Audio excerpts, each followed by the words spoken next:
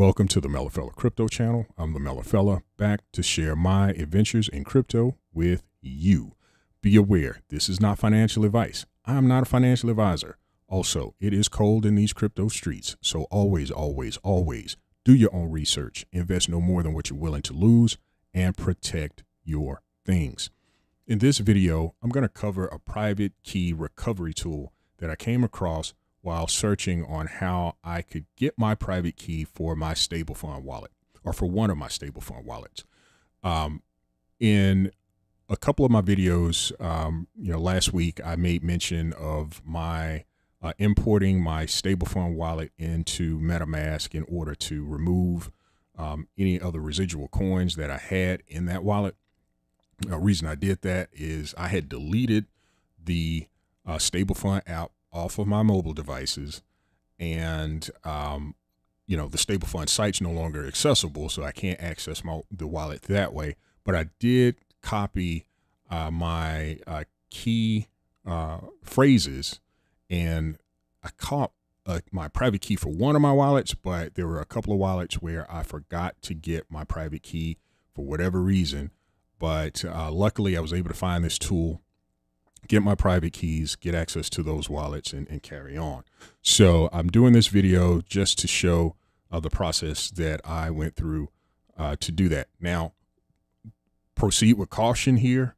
I was kind of hesitant to put this video up, as I mentioned in a video that I posted yesterday, but I wanted to do a few more tests just to confirm the legitimacy. Seems like it works. And also, there are 3 ways that you can access this tool. One is an online version, which I would not recommend because you don't know what's behind it, or if it's been hacked, or if there's some sort of database that's collecting your key phrases and your private keys, which you're giving up access to your wallet essentially by doing that. But you can download a standalone version, which I'm going to demonstrate. That standalone version gives you a bit more control. You can use it on a device that is not connected to a network, and run the process and get access to your private key and carry forward. And or if you are a developer or comfortable, familiar with coding, you can recompile this HTML file and use that so that you are a bit more confident that you are using something that isn't malicious. So I just wanted to throw that out there before I proceed. So getting to the tool itself, this tool, it's called the BIP39 tool. It was created or posted by Ian Coleman. So shout out to Ian Coleman for putting this out. There is a link to the tool in the description area, so you don't have to worry about trying to grab it from here. But if you want to use this tool, there is a link to the description area where you can find it. As I mentioned before, this kind of shows you the link to the online version, which I don't recommend.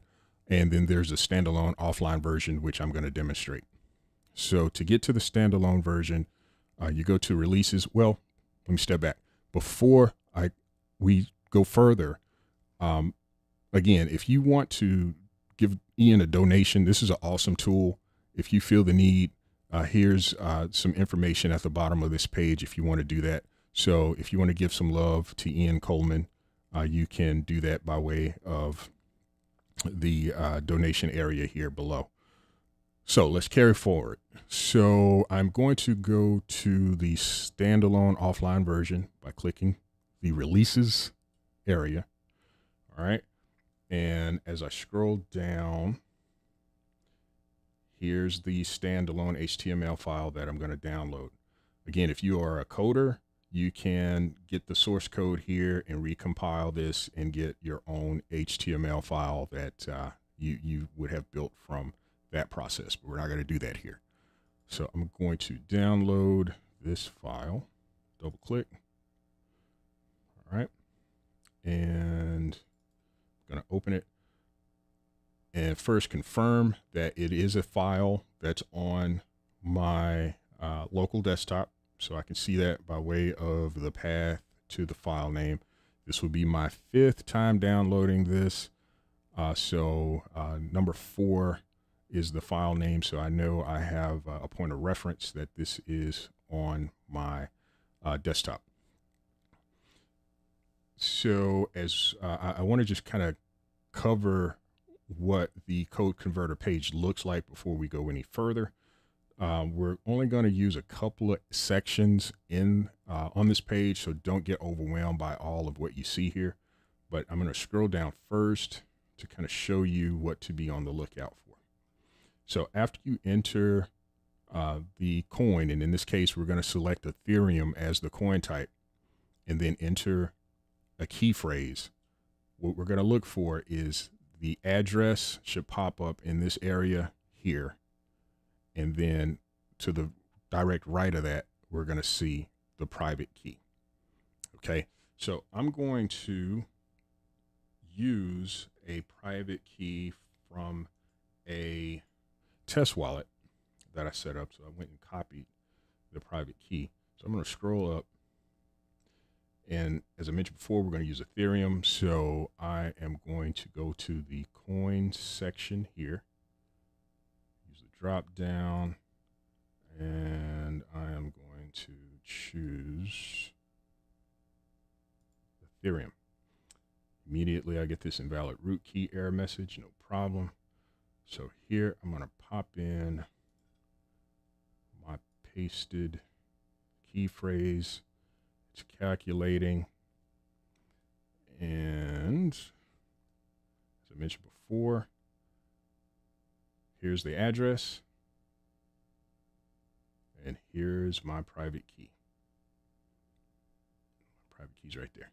So I'm going to confirm that this is the right account, because this again is my test wallet. So I'm going to confirm that this is the right account by going to my trust wallet, and I'm going to select receive.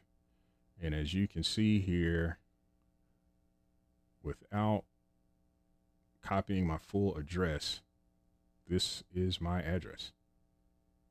Bam, bam. So if you want to see that in further detail, I'm just going to copy the address and I'm going to paste it here. So that's my full address right there, full test address. Go back to the tool. It's the exact same. So there you have it. So what I would do, well, a couple of things just to note. You could have some challenges depending on how your key phrase was structured.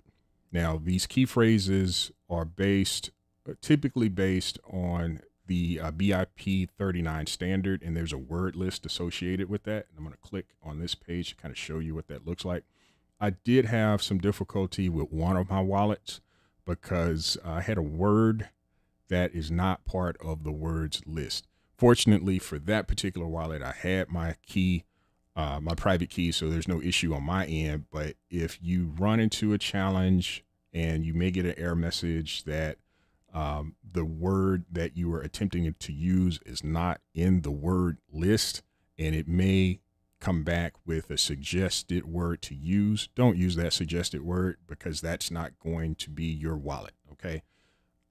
So, you know, the first thing you do, if you get that message, come over to this page, and I'll include a link for this as well, and just validate that your the word that you're looking for is in this list. If the word that you're looking for is not listed here, then you may be out of luck. I don't know of another tool similar to the BIP 39 tool that I'm showing you in the event that, you know, there's another tool out there that is similar to this that will accept the word, another word list. If I find that, I'll post a video. But for this tool, it's going to be limited to the BIP 39 standard word list that I have here. All right.